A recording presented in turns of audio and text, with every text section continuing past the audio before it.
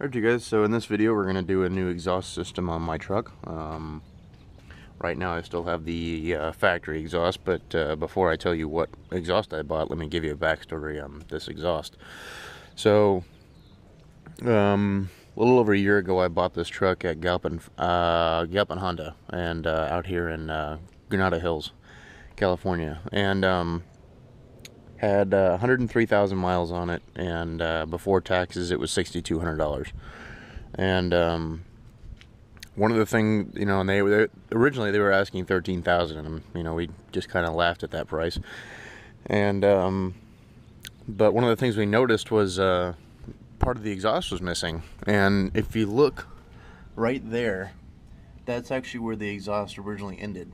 And so, we made a deal with them and said, listen, part of the truck's missing, and said, we won't take, we basically won't give you anything over 6,500 unless you fix the exhaust.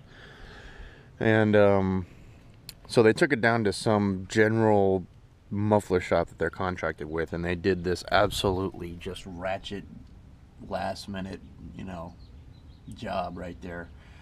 And then the other thing that you might notice, and I did a video on this, and you notice that the weld has failed right here, and so I now have my exhaust holding on with a metal hose clamp, and before it was zip ties, but it was melting and whatnot. So yeah, that's a very bad job. So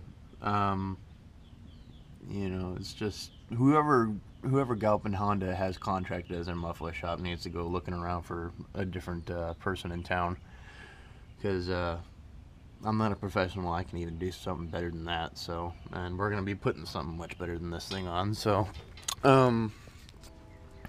yeah, so I've been living with this exhaust for about 1.5 years now, and the exhaust has fallen a couple times when I had the zip ties on, or even before.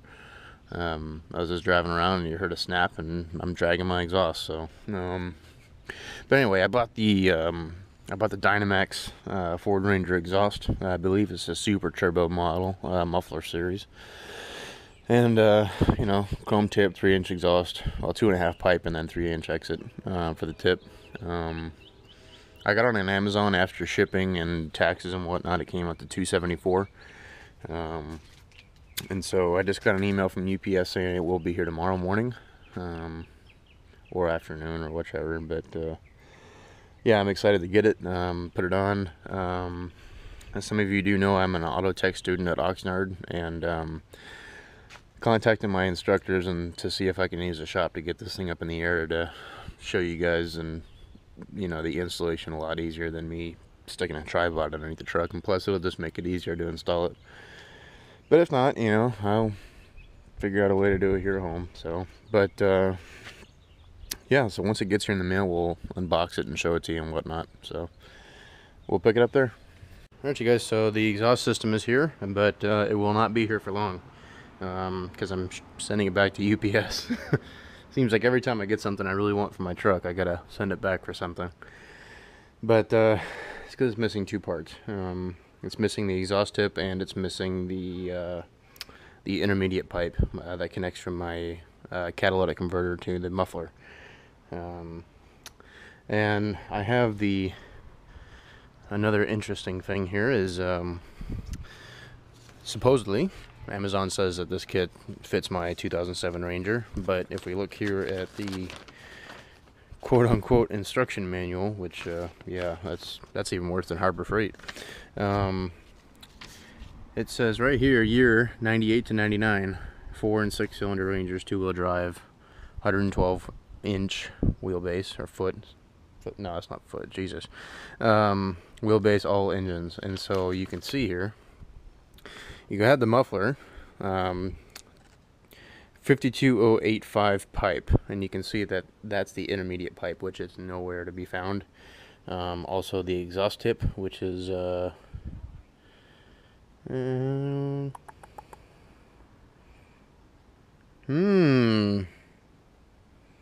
that's optional. Those cheating bastards. May have to go buy a tip at O'Reilly's then, because it says it's optional, and that's the part number 36484, and you can see optional right there. So anyway, so those are the two things that are missing, and then of course the wonderful manual. And it almost looks like someone tried to install this already, because the pipe's covered in grease, and you can see grease all over this instruction manual. So I just got off the phone with the Amazon customer service, and they've already processed the order, and it's going to be here on Friday, and today's Wednesday. So, but here's a look at the muffler. It's pretty heavy. Probably weighs about 10-15 pounds. Heavy for a muffler. There's the muffler support bracket, and you've got the clamps and stuff in there. But yeah, there's just no way to run the muffler to the cat. So otherwise I'd be putting it in right now, and you can just see how much wider this exhaust pipe is compared to, well, I'll just bring it over here. Like, this almost looks like an F-150 tailpipe.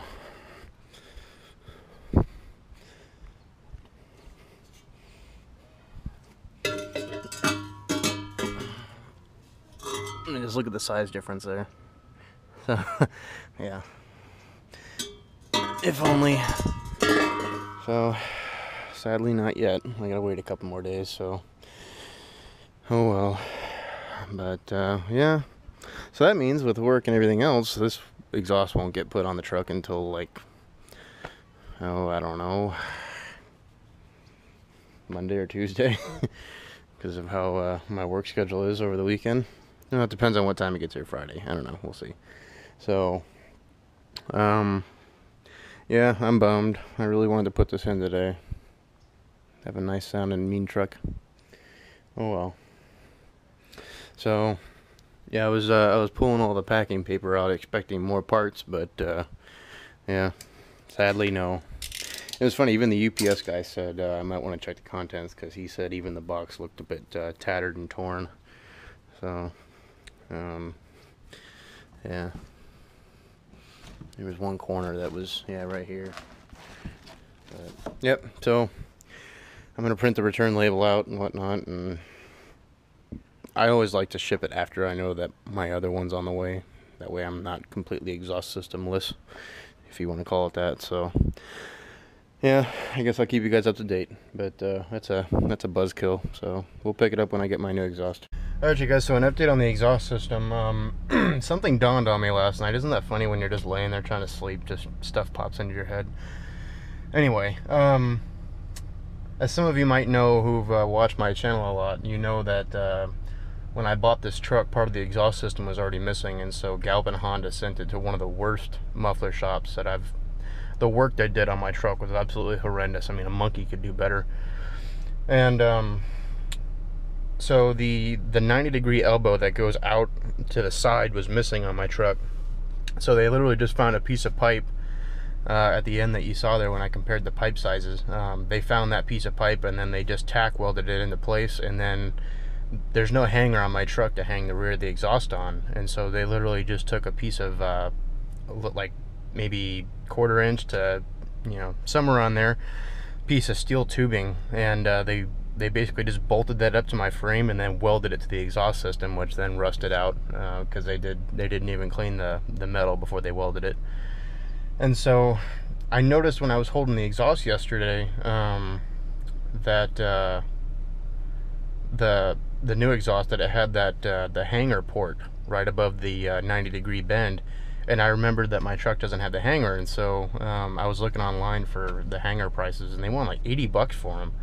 I'm like, you guys are out of your mind. So I just drove out here to pick your part out here in Santa Paula, and I found this on another Ranger out here, and hopefully this fits my truck. If not, it was only 8 bucks. And so the new exhaust should fit right in there. Which, I mean, this should work because that exhaust system says it works all the way back to like the 90s Ranger, and I pulled it off in 04.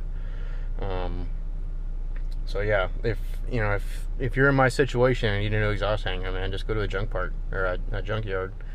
So quick little loosening of the nut, and it was a bit, because I didn't have any grease on me, so it was a bit tricky getting that off, but it came out, and that's just an update on the exhaust. Yeah, you learn stuff about your vehicle every day.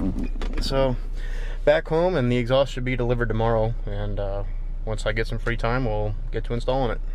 Alright you guys, so good news. The new exhaust came in about 10 minutes ago from FedEx. I gotta say, that's impressive.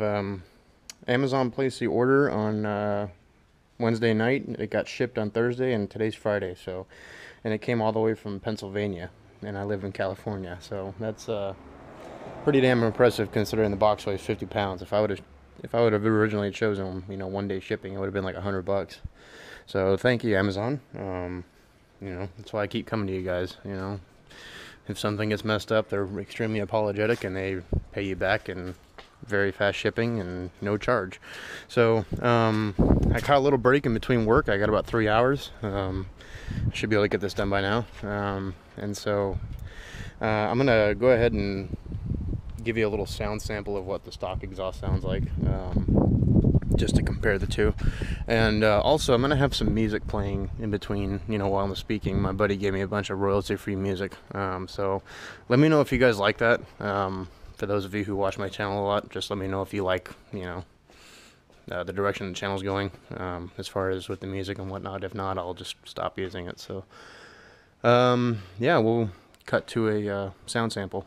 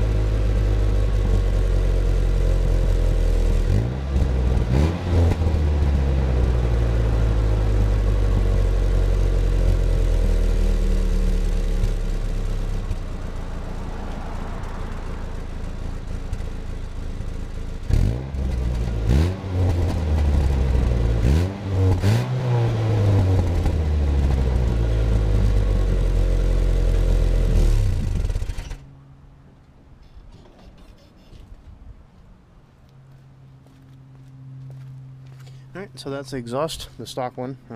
And so if you heard that puffing sound, I mean, because there's a hole in the back of the exhaust because of that wonderful job the muffler shop did. So we're going to crawl underneath and start taking the hardware off. That leads from the cat to the intermediate pipe.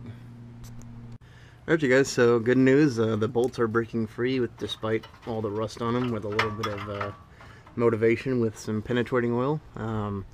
And so I got a 15 combination wrench here and a 5/8 socket for the bolts here. And so I'm just going to lay you guys down because my tripod is not short enough, and we'll start working on this.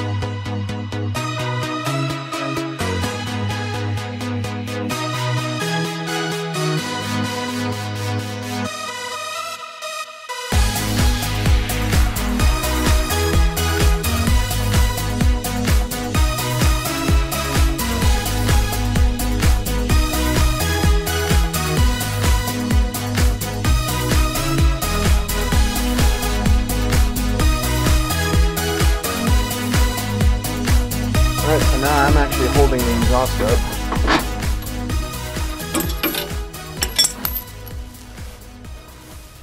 And down she goes. Just like that. And I think that new bracket will actually sit right there.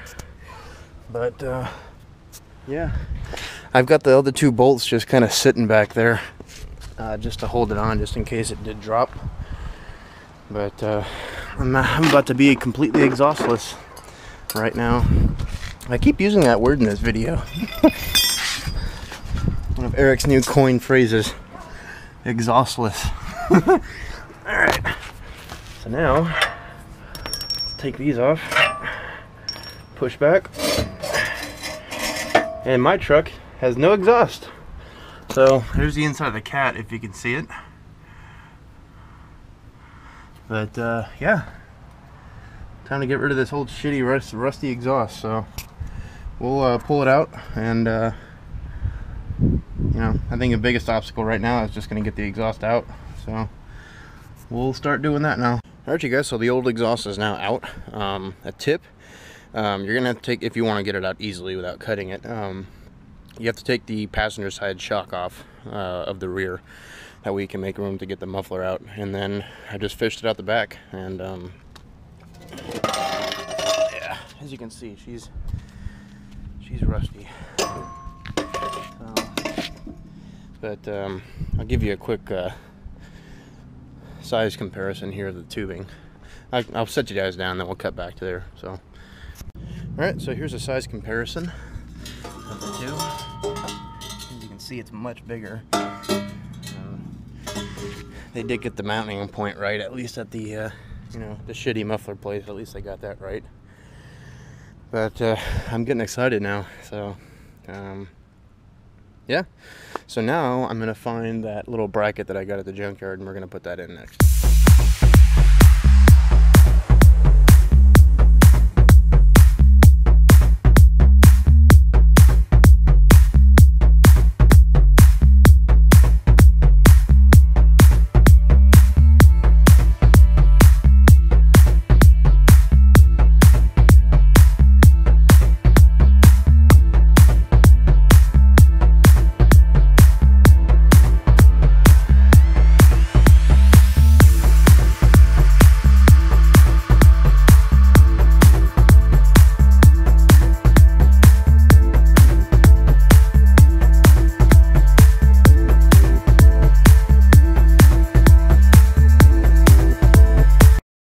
Really quick, I thought I'd show you what's in the box. Obviously, you got the rear pipe. I'll show you everything else that comes in there and how it's packaged.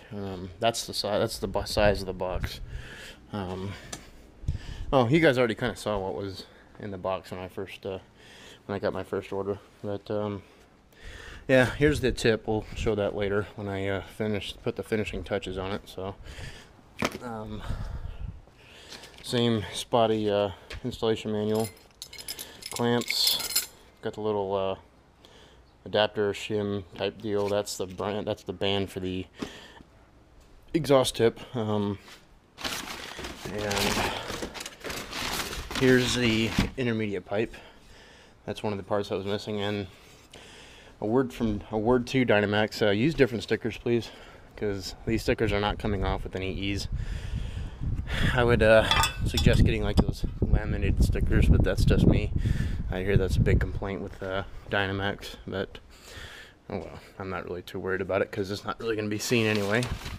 And then lastly, we have the muffler, which I took it out of the box earlier. So yeah, that's a look inside if you can actually see in there. So we're going to put the intermediate pipe on first. And I'm just going to once I get everything in there, I'm just going to loosely do it and then start from the front back. Yeah, we'll get started installing that. Alright, so just to give you an update really quick. I went ahead and started from the rear because I don't know, it doesn't say anywhere on the muffler or in the instructions which way's front. So, because there's a bend right there in the intermediate pipe. And so I'm just going to put the muffler on and then see which outlet goes where, and then I'll let you guys know where it goes from there. Alright you guys, so good news. I found out which way the muffler goes. It looks like this end with the outlet right in the middle, that's going to go towards the cat, and then the one that has a higher offset, that's going to go up here so that you get proper clearance back there on your tailpipe. So I've got the support bracket right now holding this on pretty loosely, but it's up there. That's one thing I like about this. My OE muffler didn't even have that. So that's props to Dynomax. And so now I'm going to run my intermediate pipe right here, and then we're going to start putting clamps on everything and lining everything up and tightening it down.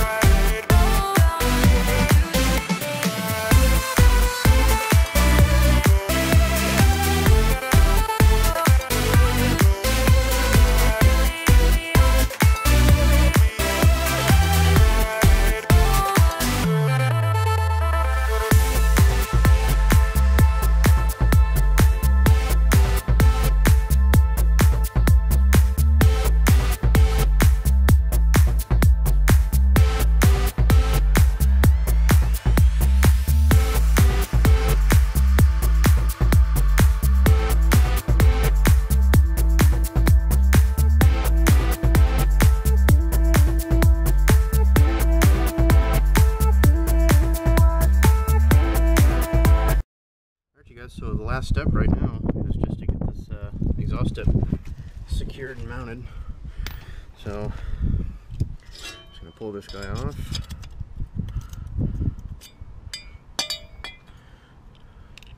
Loosen this up a little bit.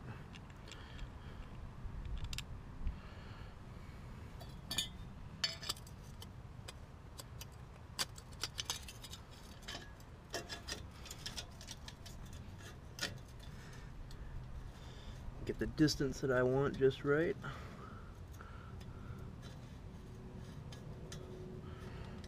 I think that'll work. So now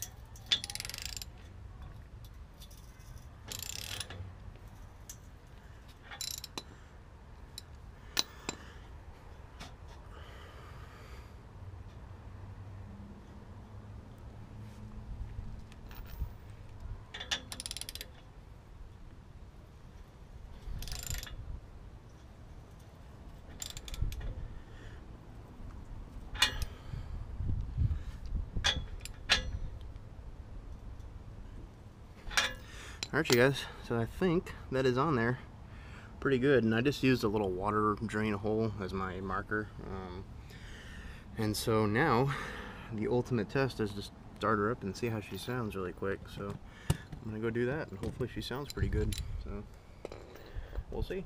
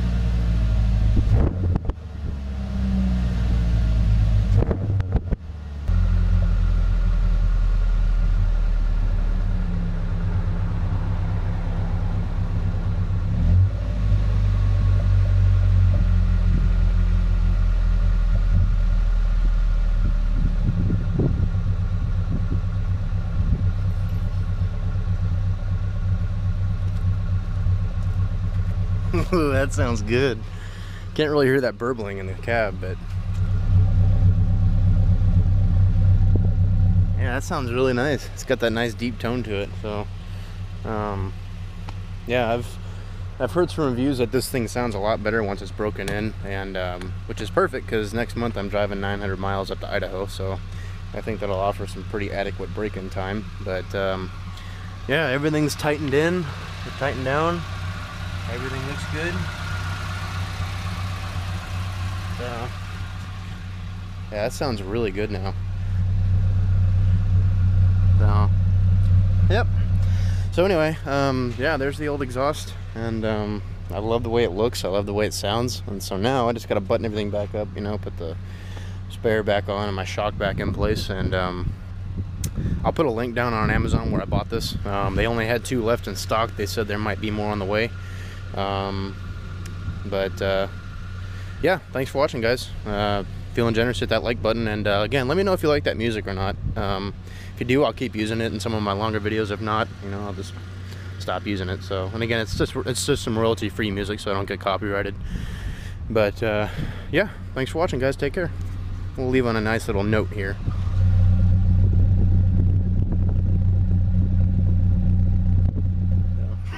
I'm happy. So, take care, guys. Thanks for watching.